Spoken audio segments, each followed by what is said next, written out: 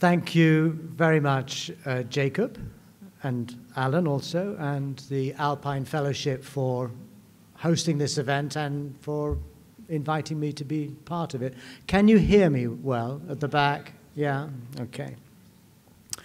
So this is going to be some reflections on freedom and ethics from a secular Buddhist perspective. But let's start with a very brief citation. This comes from probably one of the earliest Buddhist texts, perhaps going back as far as the 5th century BC, we don't quite know. It's possibly old because it involves a metaphor, a parable, texts which tend to precede the more analytical discourses that we find that evolve later in all spiritual, philosophic, religious traditions. So this is the Buddha speaking. Just as in the great ocean there is but one taste, the taste of salt, so in this Dharma and training there is but one taste, the taste of freedom. Now, I've already used a jargon term, dharma, which I'm not even going to try and translate. You could go for something like law or lawfulness, or maybe something like fundamental principles, but it also means discourse, teaching, explanation. When the Buddha attained what Buddhists call his enlightenment or his awakening, we have some quite, again, early texts coming from the Pali language, in which we get some hints, at least, as to what it means to wake up. Well, there you go, you see. So when the Buddha speaks of what it means to wake up, he talks of it as being awakening or an understanding of what he calls the Dharma. So this is what he says about the Dharma.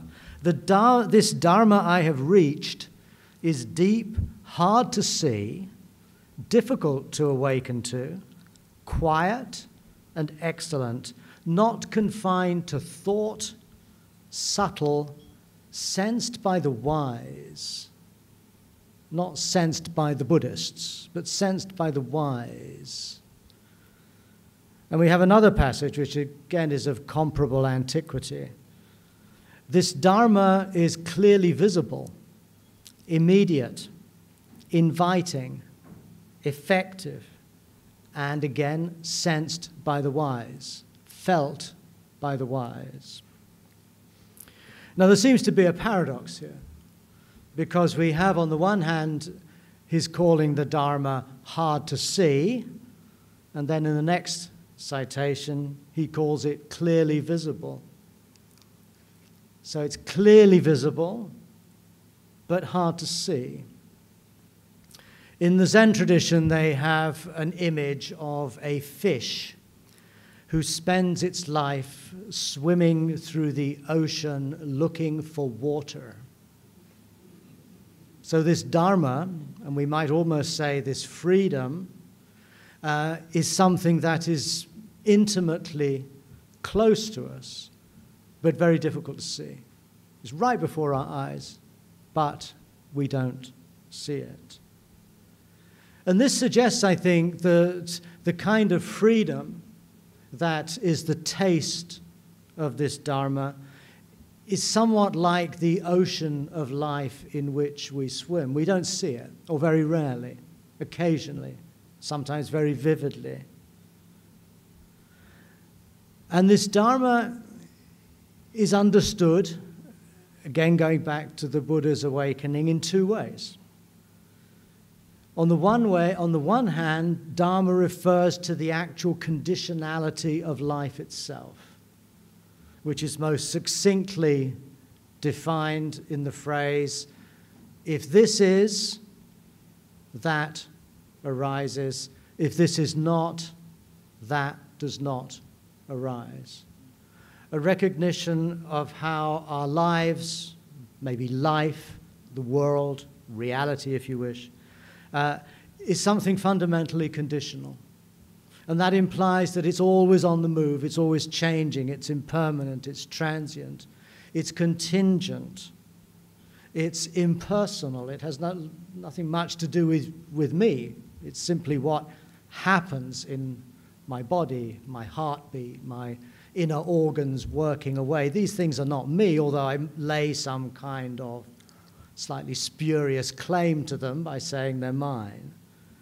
But essentially, this Dharma of conditionality is describing the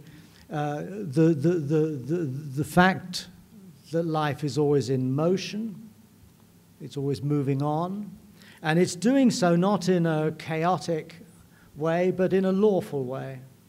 Again, suggested by this idea of Dharma as law. We might call it the natural law of cause and effect, for example. And yet we kind of resist this sense of the world. We don't want things to be changing, or at least we don't want things we don't like to be not changing. We want to sort of hold ourselves in place to get a sense of solidity, of where our boundaries clearly lie, of who we are, what my status is in society, and so on. And in some ways, in doing that, although it's an entirely natural and understandable thing, we also pull back from the freedom that is open to us, that is implicit for us, and prefer instead something secure, something we feel we know, something we can somehow remain tied to. Whereas, again, quoting an early Buddhist source, to see conditionality, says the Buddha, is to see the Dharma. And to see the Dharma is to see conditionality. It's as though this process describes an inherent dynamic structure of life itself. In some of the later Buddhist texts, they talk of this as a natural freedom, a natural nirvana that allows life to emerge, flourish, and eventually to disappear. And in a larger scale, we can see it as the law that undergirds evolution by natural selection. We see it as what we would call the process of history, histories of societies. Our own personal story is again understood as a sequence of conditions, of causes and effects that have brought us to the moment where we are now. So the freedom that's spoken of here is not a personal freedom, but it's something about the very structure of the world that is vital, that is unfolding, that is being born, that is dying endlessly. There's something liberative in the fact that that happens at all rather than does not happen. The personal sense of freedom is more to be found in the notion of nirvana. So, just to go back a bit, when the Buddha sketched what it means to have woken up, it's to have woken up to the conditionality, the freedom of conditionality, and it's to have woken up to the freedom of nirvana. Now, again, I suspect many of you have heard this word nirvana many, many times. Please put out of your mind all that you have heard about it. Nirvana is not something exotic. It's not some kind of Buddhist paradise or state of complete transcendence, but it is simply defined as the freedom from greed, the freedom from hatred, the freedom from fear, the freedom from confusion, opinionatedness. In other words, it's describing a non-reactive space of consciousness, of mind, which allows us the freedom to respond to life situations without our reactive habits and fears and attachments getting in the way. Nirvana is basically the absence of something. And it's not an absence that we achieve after many, many lifetimes of deep meditation, but rather it's an absence, it's a freedom that is already here and now. It's immediate, it's akaliko, it's timeless in the sense that it doesn't require a sequence of temporal steps to get to it. It's a potential, it's a possibility that is present to all of us, to all beings, right now. So we all know nirvanic moments whenever our minds, our thoughts, our anxieties just calm down a bit. And we all know what it's like to feel that ease, that openness, that calm, which is not passivity, a sort of dullness, but going back to a term that John used, it's a kind of spontaneity. It's a vitality. From this perspective, we fail to live to our optimum capacity because we're too tied into certain opinions and ideas and fears and attachments, some of which are generated by our social conditioning, our upbringing, our political systems, but also, and this is where Buddhism probably has the most to say, on our psychological conditioning, our patterns of behavior in which we get stuck. So the freedom of nirvana is the space that opens up, that then allows qualities such as generosity, love, wisdom, tolerance to come forth. And this is a path. This is a path that we walk in each moment of our lives, no matter what we're doing.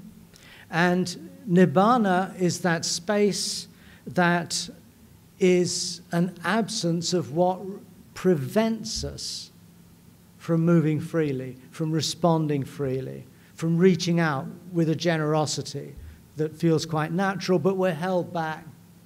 You know, can I really do that? What's that other person going to say? We have these hesitations, these anxieties, these embarrassments that hold us back from engaging with the world.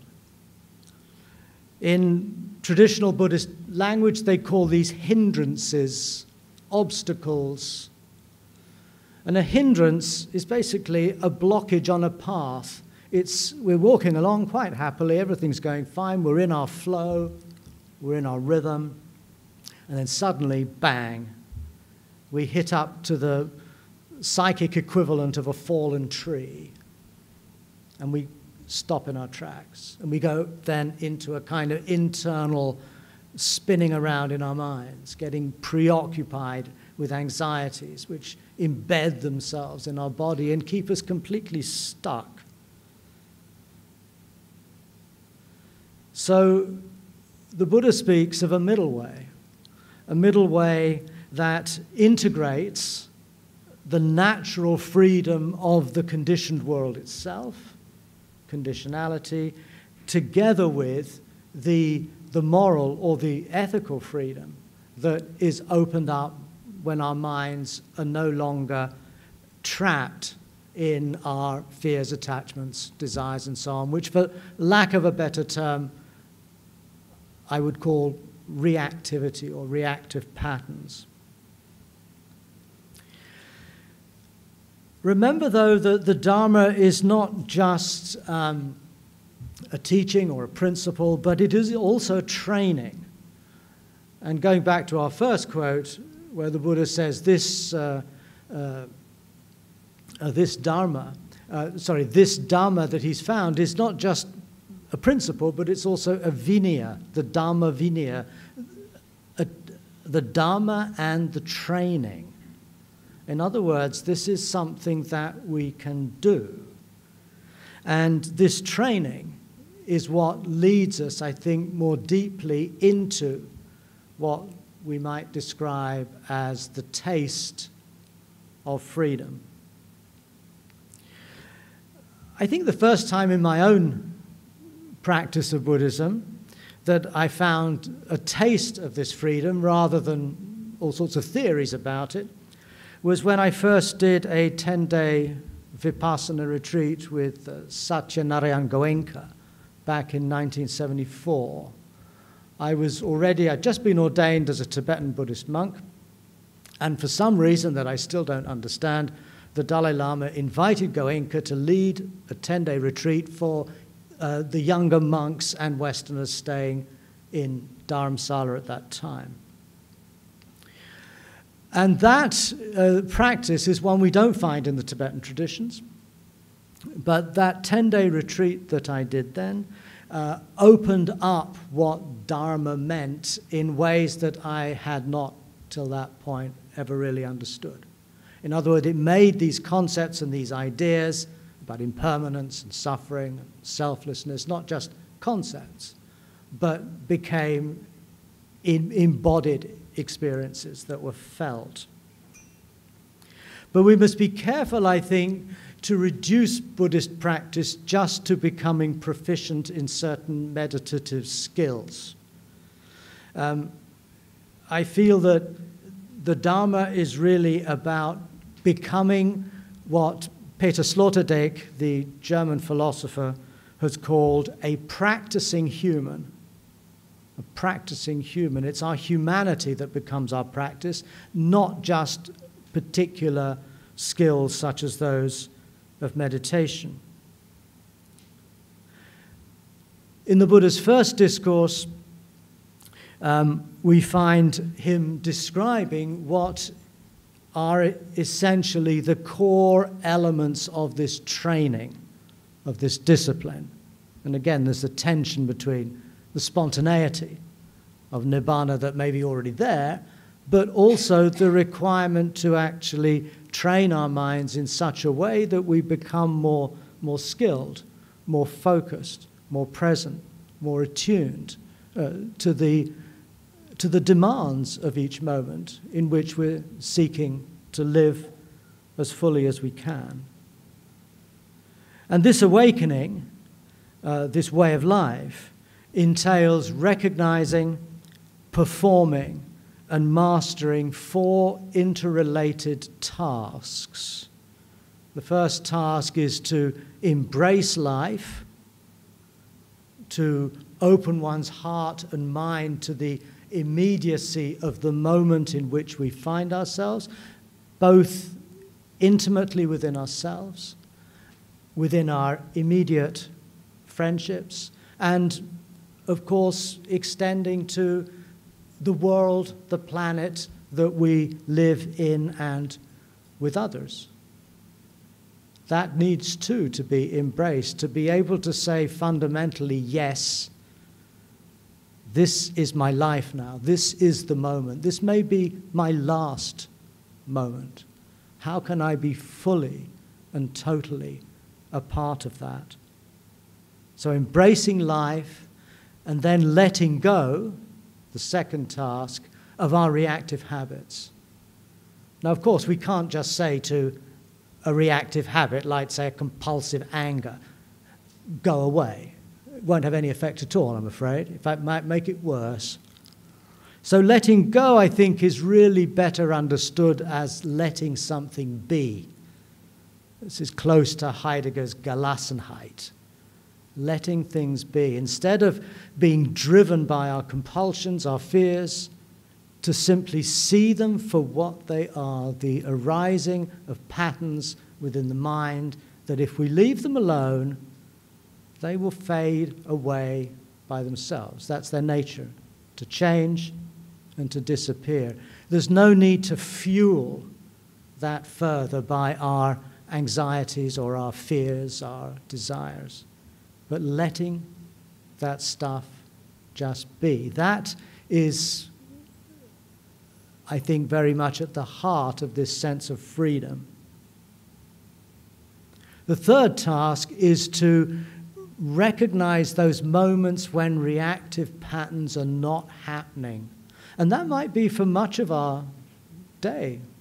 We have good days, we have bad days. I do, at least.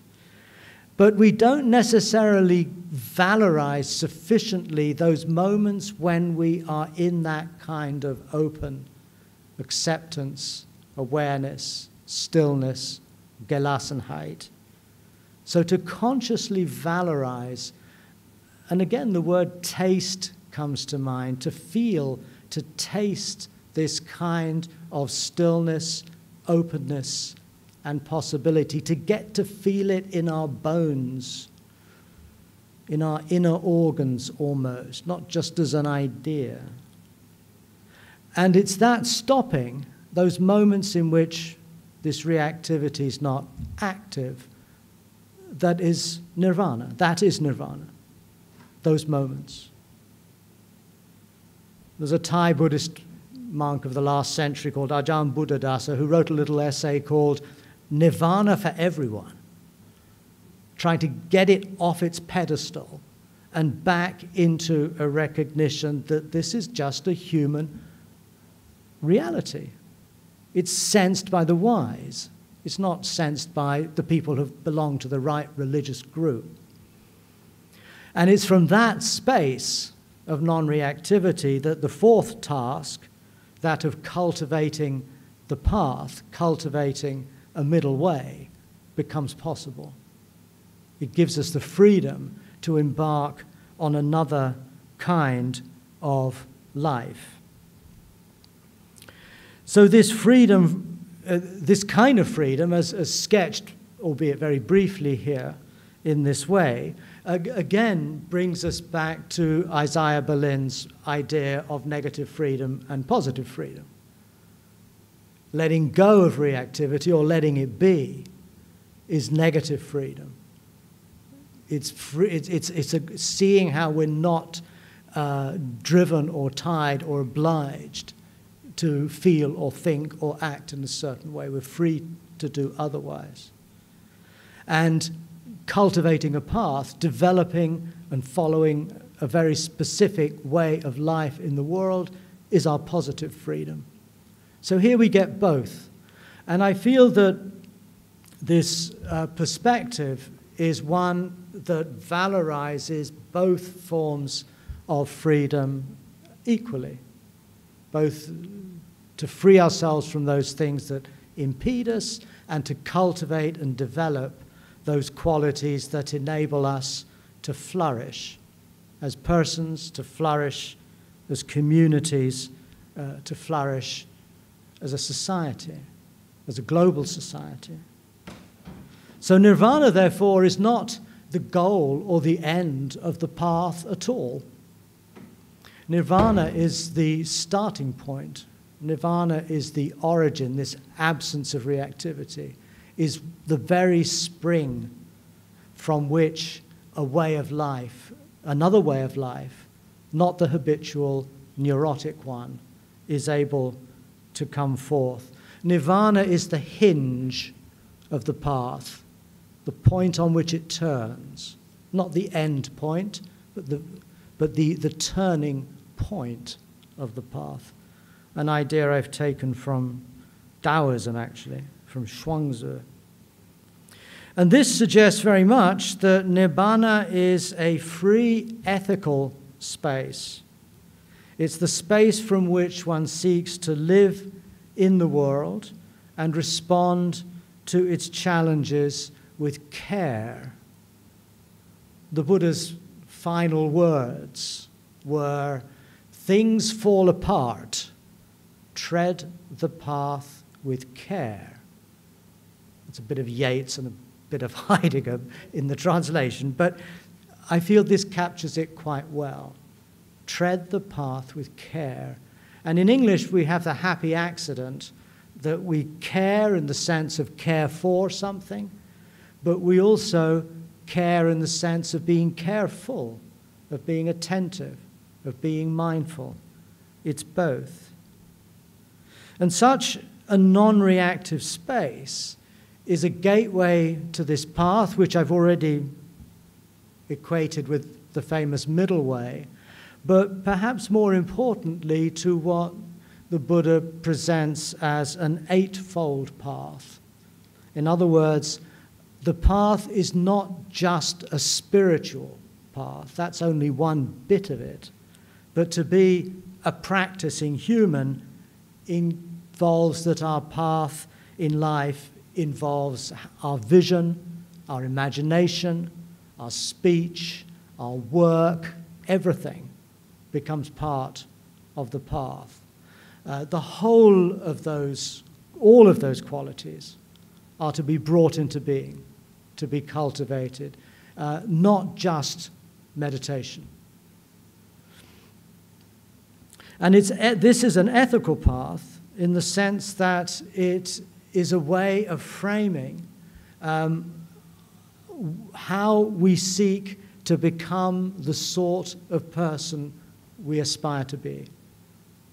It's not about ethics in terms simply of following Buddhist morality or morality of any other kind, but it's about becoming fully human according to the specific potentials of your existence.